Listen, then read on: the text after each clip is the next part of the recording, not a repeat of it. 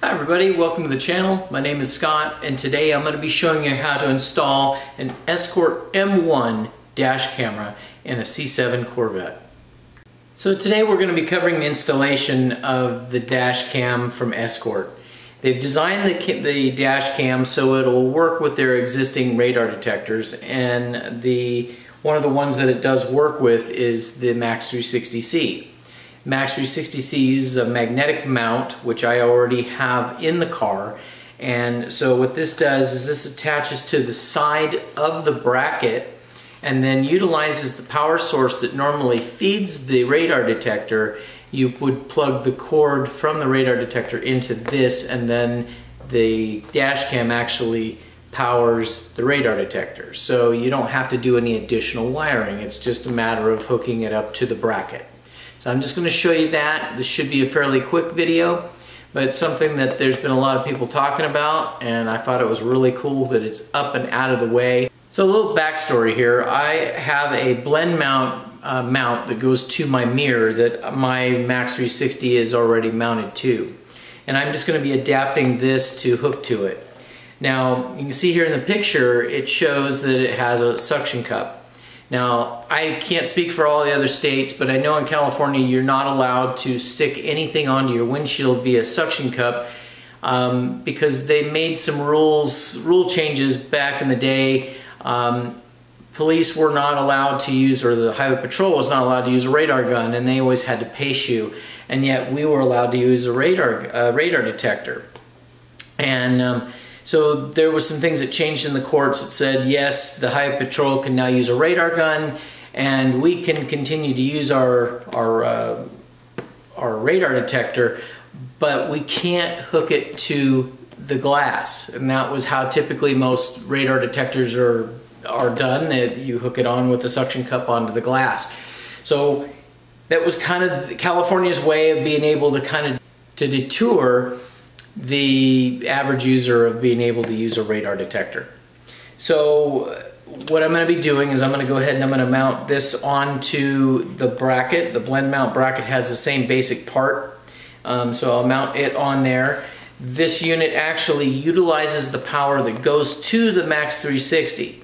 So I'm just going to simply pull the power out of my Max 360C. I'm going to mount this on. It'll go into the side of the radar, or the dash cam, and then the dash cam has a wire that comes from it and goes into the side of the Max 360. So you're not having to do any additional wiring. So I'm going to go ahead and jump into the video now, and hopefully you'll find this nice and informing and real easy to do. Okay, so what we've got here is that this was originally designed, the camera was originally designed to fit right up here on a suction cup mount, and so that isn't going to work because I've got one of the blend mount brackets for the mirror. So what we're going to do is we can take and we can flip this bracket around.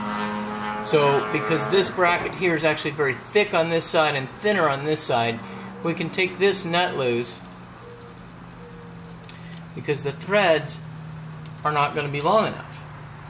So if we flip this around, then what we get is we can go here like that, and if I can get everything to work with me here a little bit, we can go ahead and we can put our nut in over here, our thumb nut here, put our little gasket on there, the rubber gasket that it had, and we can reverse it. So now we've got a thinner bracket up here. So then at that point what we can do, we can snug that up. Okay, and then what we can do is we can go ahead and we can remove the radar detector here to get it out of the way for right now. Okay, and then we can undo, we can release this screw here on the side. Hopefully you can see that.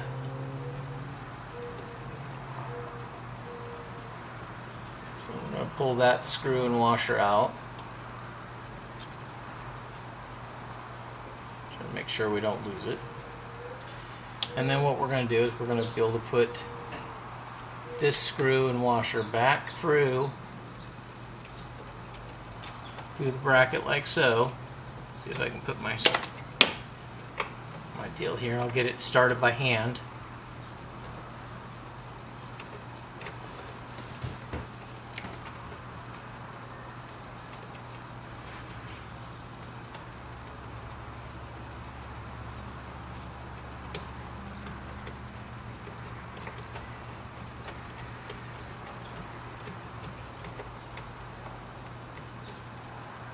Okay, and then what we can do is we have our power here, and it's going to go into the power that originally ran the detector. We're going to actually plug it into the camera, just like so.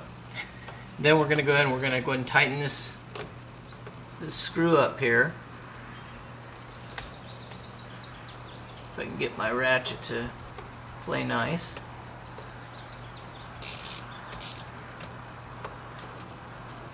And all we're doing is just tightening that screw for the bracket. A lot of stuff going on here.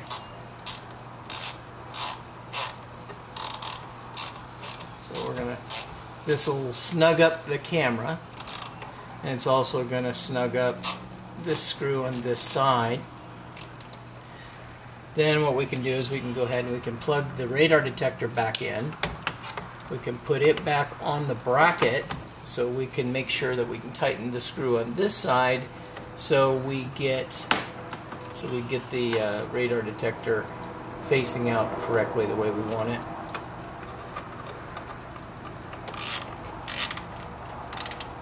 Get it snugged up, and then we can adjust the camera so it's pointing straight out. Got the radar detector sitting straight out. And then we're just going to tighten our brackets down like that.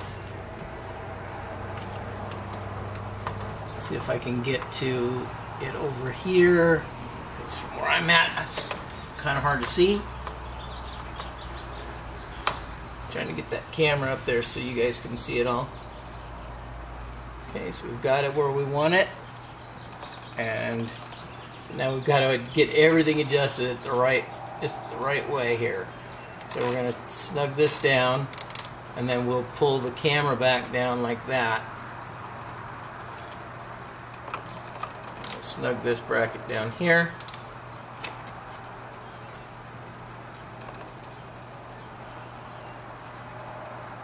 And we should be good to go. So I've downloaded the Escort M1 app for the phone so we can actually control the camera.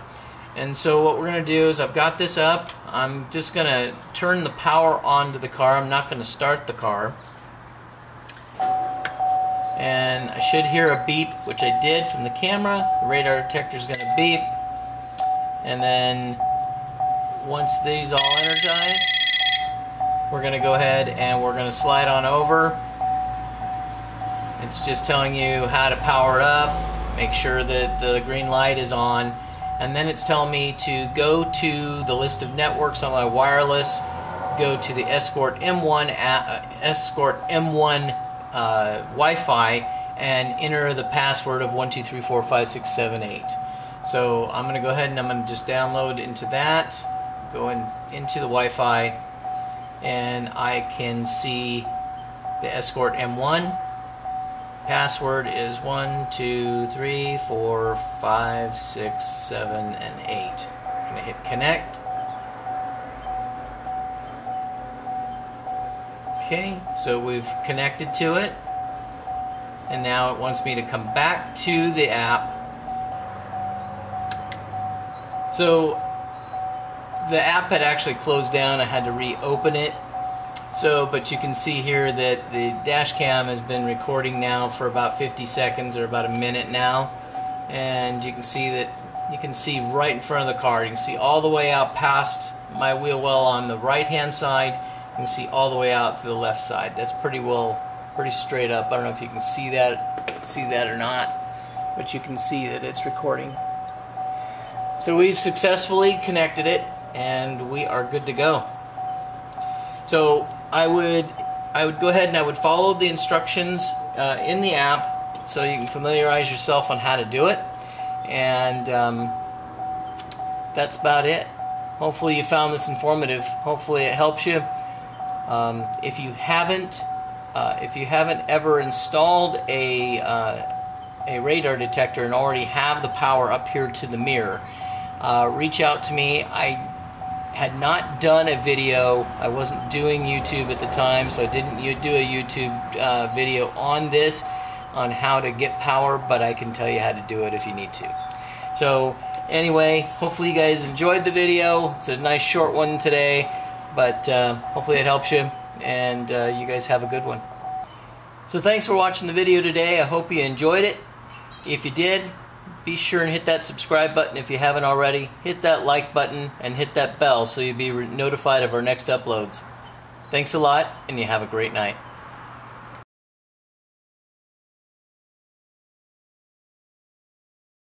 Hi, I'm Lily and you're watching the Corvette channel. Don't forget to hit subscribe.